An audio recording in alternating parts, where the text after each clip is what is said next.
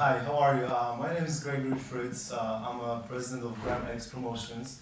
GREGORY Promotions is a highly specialized marketing company based in New York, and we specialize in bringing over artists from Europe and organizing shows for them in the United States. New York, Chicago, Detroit, Toronto, Florida, those are our primary markets. And thank you for the lovely introduction.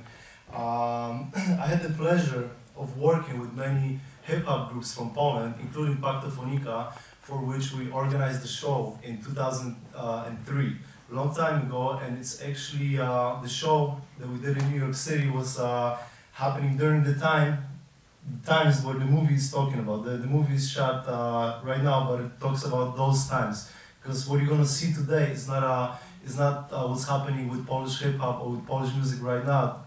It's what was happening with the music 10 years ago. And what I would like to tell you, why this movie is actually very, very important, and it's the significance of this movie being shown in New York is also important because, as you all know, hip-hop was born in New York City.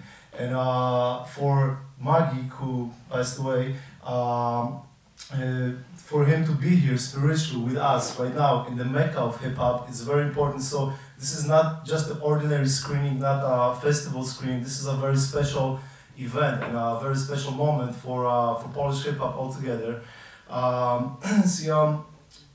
Polish hip-hop has been ignored by the media for many, many years. It is still ignored by the Polish media until today. It evolved in the early 90s. Poland had this vibrant history. We overthrew communism by the end of the 80s. We had a very strong punk era in the 80s, which was called the Lost Generation. And the punk era evolved. After we broke off from communism, many Western influences came to Poland, like reggae. Reggae was there before, but not on such a significant scale as it is right now. And also hip-hop. And Polish hip-hop has, there's a great analogy of how the Polish hip-hop started in Poland with the hip-hop being started here in New York City, because hip-hop in New York City was born during really tough times during the 70s, when New York City went bankrupt in 1979, the blackout of 77, people moved out of the city, and it was really, really tough time for New Yorkers. And hip-hop gave inspiration, brought the light to the people on the weekends. They used to meet in the parks and just play music, guitars, congas, DJs, and that's how the whole culture evolved. And it brought inspiration, it brought life to the gray life of the people that lived here during those tough times. Same thing in Poland. During the gray era of communism, early 90s, Poland was looking for its identity, especially the youth, especially the young people. They really were confused about how to find themselves in the new system. The system wasn't fully established yet. As you know, the transformation from communism to capitalism always has victims, and the victims are usually the people on the bottom of the pyramid.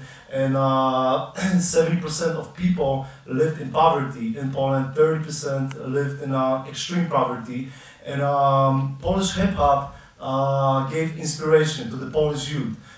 Tracks like Damy Radę, which means we're gonna make it, Paktofonika, Caliber 44, those kids, what you're gonna see today, and actually the remaining of those times, they created something out of nothing, and that was the only way for them to exist spiritually, emotionally, and kind of sustain themselves in the era that they were all to live in.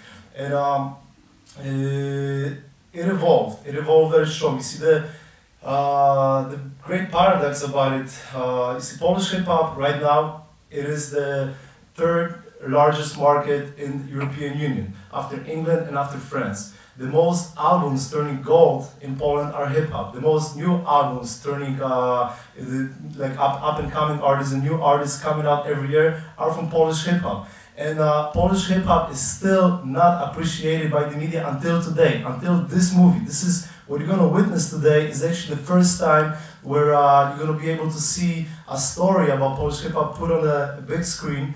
And I hope this is the beginning of a revolution. that's gonna show the strength of this music and that subculture in Poland.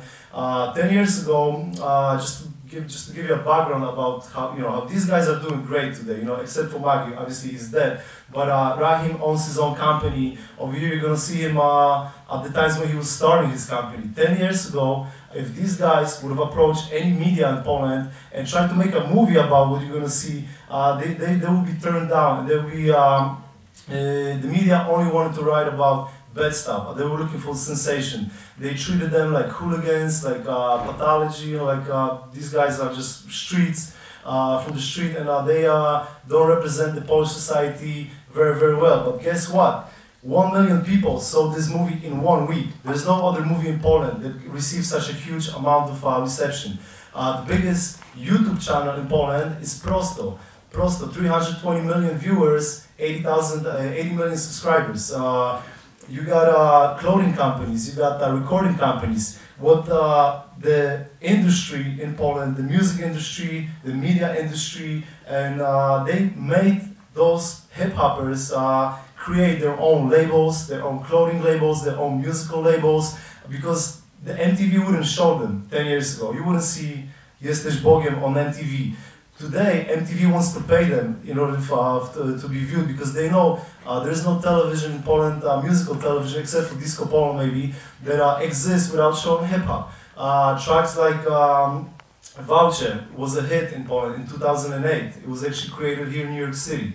And because of the fact that they were turned down by the media and all those big corporations, they started their own labels, started their own distribution channels. They have their own television stations, and the Polish hip-hop is fully independent at the moment in Poland. And right now, it's still inspirational. The great thing about it, you can't really compare American hip-hop to Polish hip-hop, because the lyrics are different, the topics are different, the experiences are different. It's like rock, it's just a medium, it's just a form of translating a message. And you got, rock bands talking about all different stuff. And Polish hip-hop is not a copy of American hip-hop. You don't see guys with gold chains talking about, drugs and whatever they talk about. They talk about life.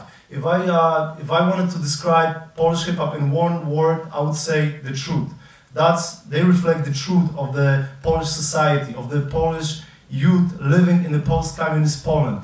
50 years from now, if somebody's gonna ask me, how would you describe living in post-communist Poland, with the general feeling, how people felt, what they experienced, I would say, go listen to Polish hip-hop. It's all there, it's like a book. I'm sure you're gonna have teachers 30, 20, maybe sooner, with this movie being a historical event in Polish hip-hop, starting to realize that there's a message conveyed in it. There's a message of a certain generation. And and how do I know it will happen? Because it happened with Polish punk rock. You had a Polish Cultural Institute invite this group Deserter 2 years ago to tour America, and they presented this group as the Polish punk rock group that fought communism. The Jarocin Festival, people during communism, that was the only opportunity for them to gather and to experience unity and show their revolution against communists. Polish hip-hop does exactly the same thing for the minds of the young people, and we're talking about millions of people being influenced by this music, and Polish hip-hop cannot be influenced by politicians or corporations, because like I said before, they are independent. And from my own experience, I did over 150 events in the United States already. There's going to be 6 more hip-hop shows, Polish hip-hop shows happening in New York City this year, so I'd like to invite you to them all. And I want to tell you a story, how it works. Why am I doing it? Because there is no money in this business when it comes to doing this type of shows in New York. It's a very limited crowd, maybe 200 to 500 people. So, but I do it for the idea. Why? I did a show in 2007 in Greenpoint. The band's name was Jibera. And when I was, everybody were really happy, enjoying the show. And there was this one boy, he was crying. And I approached him and I asked him, what happened? Why are you crying? Is something wrong? Somebody treated you bad or something like that? And he said, no, I've been in America for 3 years and I don't know any English.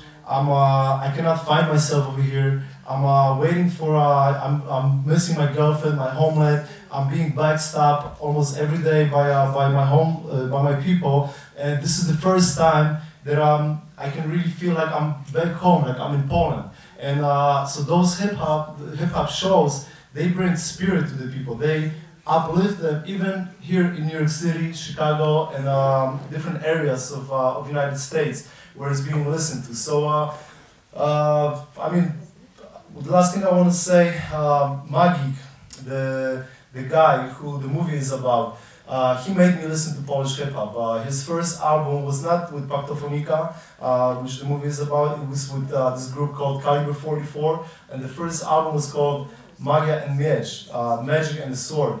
And I haven't got a chance to meet him personally. I met the other two, but he really touched me, and he really was a magician, not only by his nickname, but by the way he conveyed the word and the message, and the way I know he was a perfectionist. He could work on a paragraph of his lyrics for a week or two just to perfect it. He was a Picasso of a word, of a Polish language. And it's really hard to rap in Polish language, by the way.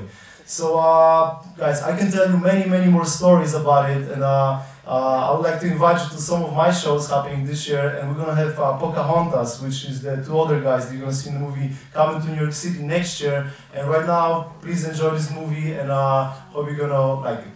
Thanks.